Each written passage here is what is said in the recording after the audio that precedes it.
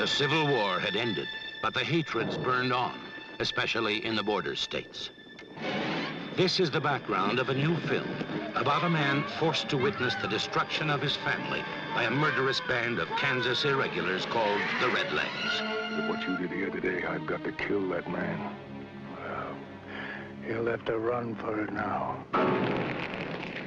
The star of the film is no stranger to this kind of role, but he is adding new dimensions to what has become the authentic Western hero. His name is Clint Eastwood.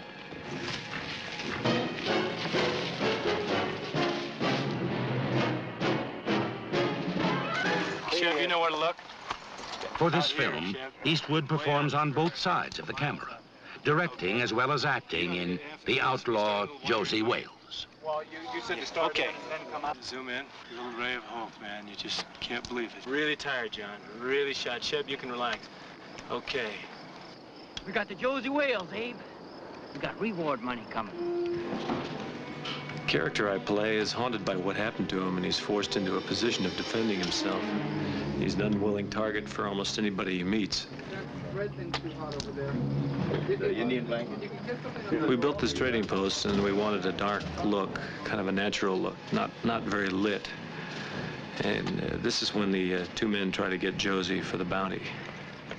I got him. I got me Josie Wales, the one that everyone's so scared of now. Just ease your hands down. Take them guns out, butt first, so you can get hold of them.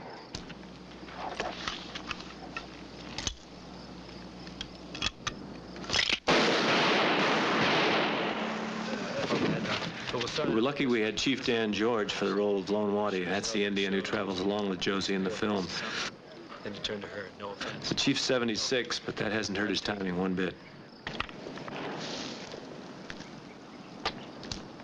Howdy.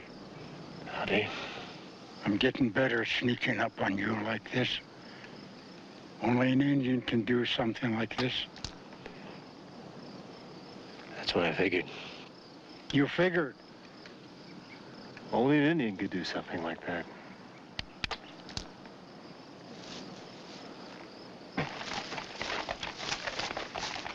Okay, one more time, Madeline. Don't look at the mark, please. Okay. Action.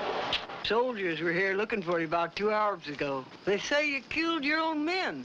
They say you're a hard-put and desperate man. They're going to heel and hide you to a barn door. I reckon so. We covered a lot of ground in this production. This time we're set up on the sides of the Feather River in Northern California. That's gold rush territory. Actually, this is just in place of the Missouri River or Mississippi, someplace in the south. It's a scene when the Redlegs come close to catching Josie at a ferry crossing. Yeah, I've always felt this character was the type of man who could survive anything. And in order to start over again, he had to take violent measures. Not only for vengeance, but to save his own life. We got something in this territory called the Missouri Boat Ride.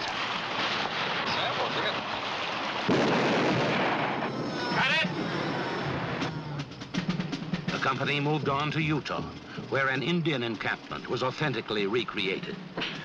We built this village where I meet 10 bears. Josie and he know each other by reputation.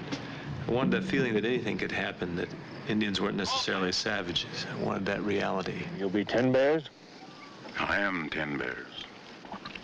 You're the Gray Rider. You would not make peace with the Bluecoats. It's said that governments are chiefed by the double tongues.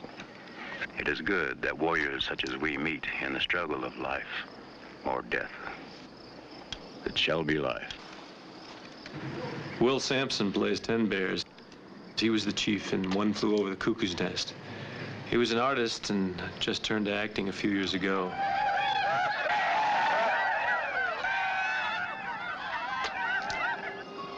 Then there was the first day of shooting in Kanab Canyon, Utah. They would stage a climactic sequence here. Wherever the company moved, Eastwood did double work, constantly on top of things. He studied every approach to the new location. We scheduled several days to do this sequence with rehearsals and filming. Paula Truman and Sandra Locke are the two women who own the ranch. Geraldine Keams plays Little Moonlight, and all three will help Josie Wales in his fight against the Redlegs. What? No, you have to keep cocking it. Okay, Chief. We blocked out the different positions for the cameras, and at the same time, I had everybody run through their lines and actions. Just fall back a little bit sharp. The guys start coming in on the right, guys start coming in on the left. You don't even have to motion to them either. They just come in automatically. It's all been pre-planned, okay?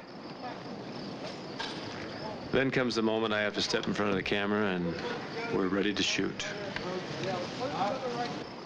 Josie Wales!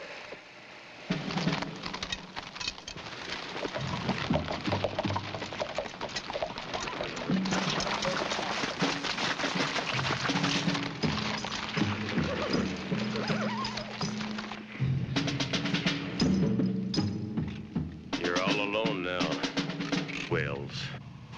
Not quite alone.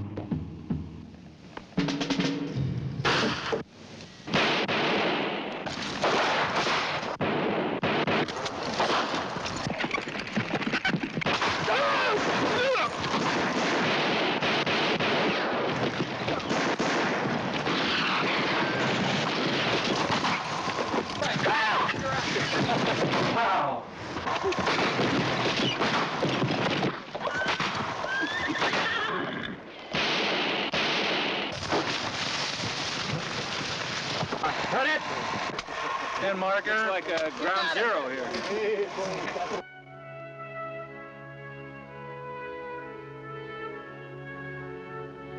The Western hero and the kind of man who plays the part have come a long way from the one-dimensional man with a gun. Today, he's a more complex figure, a man of real flesh with real blood in his veins, who still knows how to use a gun when he needs to. A man all the more admirable for his honesty, ability, and reality. A man like Clint Eastwood, and like the outlaw Josie Wales.